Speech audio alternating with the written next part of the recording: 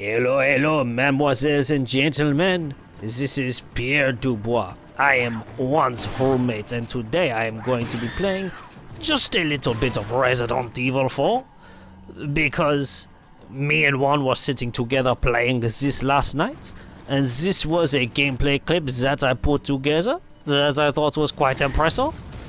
Now, as you can see, I am plugging the chainsaw man with the shotgun and the hand grenade, heavy ordnance. Then I jump off the roof to get away from the plagas. I walk into this house and push the dresser in front of the door. Now this creates a bit of a barrier. It makes it harder for them to get in, but as you can see, they broke the door and they're coming through the dresser. Now I run into this room and I do a little cheat that I learned.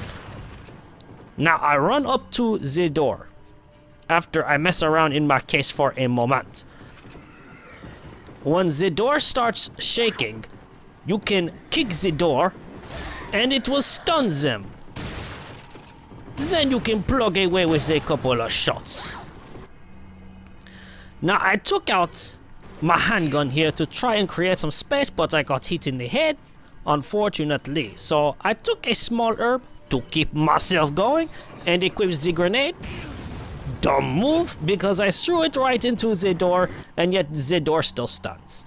Now I pulled out my handgun and I started plucking away at these guys, and wouldn't you know, the chainsaw guy died, but I was not able to create space before getting hit, and that is how this round ended for me. So unfortunately it did not go well at all. However, I did rally, I did regroup, and I came back stronger.